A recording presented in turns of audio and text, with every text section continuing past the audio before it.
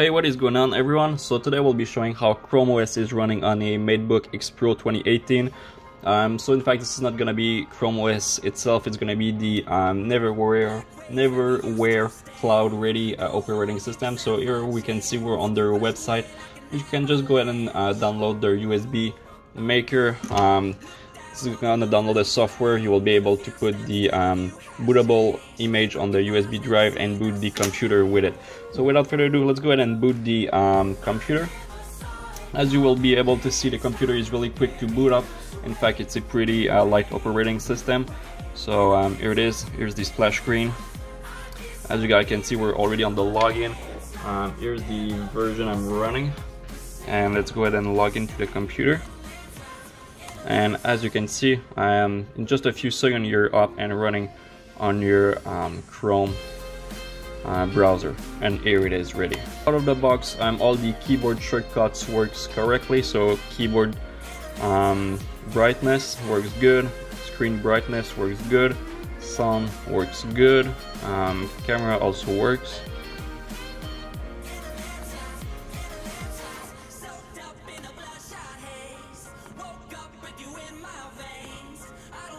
There it is. So out of the box, the operating system has a really good compatibility with the resolution scale of the Matebook. It was even a little bit bigger than what I like.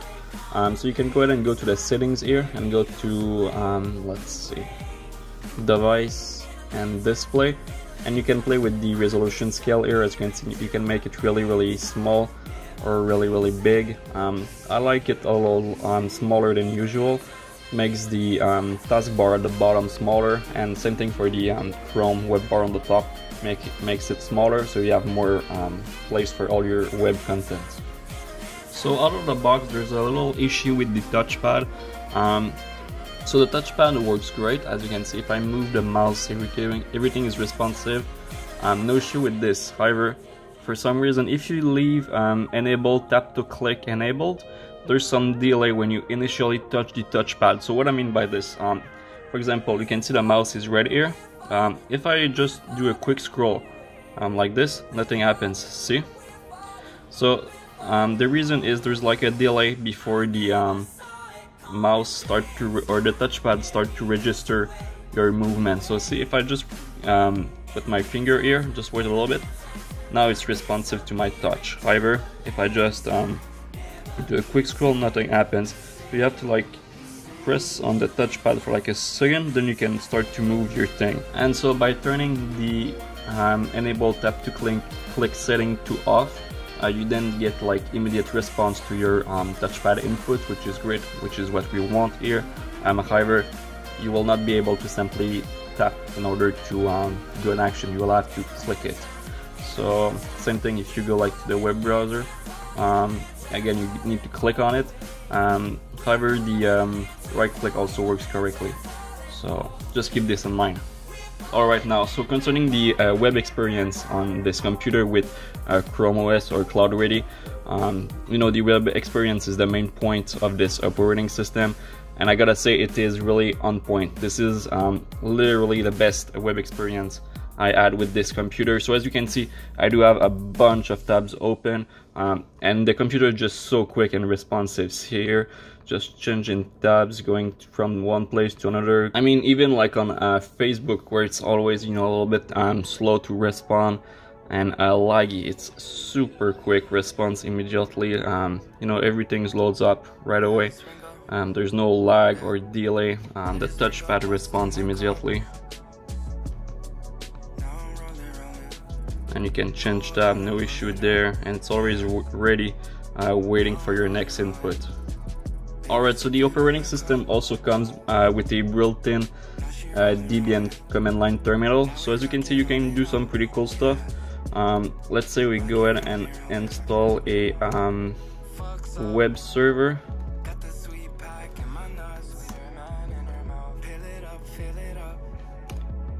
So, you know, I'm not sure how much you will be willing to use some Debian Terminal on your web-based operating system, but keep in mind this is something you can do, which is, you know, still pretty cool. So we're just gonna give it some time here. Alright, seems like the installation is just about to be done. Great, so let's go ahead and start the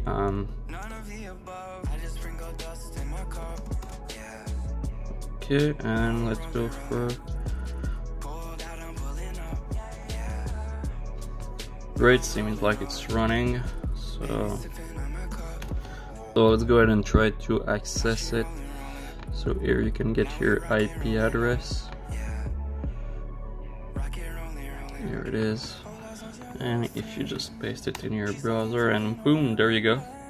So as you can see, the Linux, the Debian terminal is working pretty great. Now, is it as good as a real Debian operating system? Don't think so, but you can still manage to do some of your work with it. So basically, to summarize this video, other than the issue with loading videos with like Facebook or Netflix, everything works good. There's also the touchpad, touch to click, which doesn't work without like the slowness or lag, which is kind of annoying, but I'm sure you can figure it out. I started looking it up online, and there's plenty of thread on how to fix this, so I'm sure you can figure this out. Also, battery life is really good, as well as the web browsing experience, which will be really quick, snappy, and responsive. Better than what I've tried with Linux and Windows. Alright guys, so thanks for watching. Make sure to subscribe and leave a like if you like the video.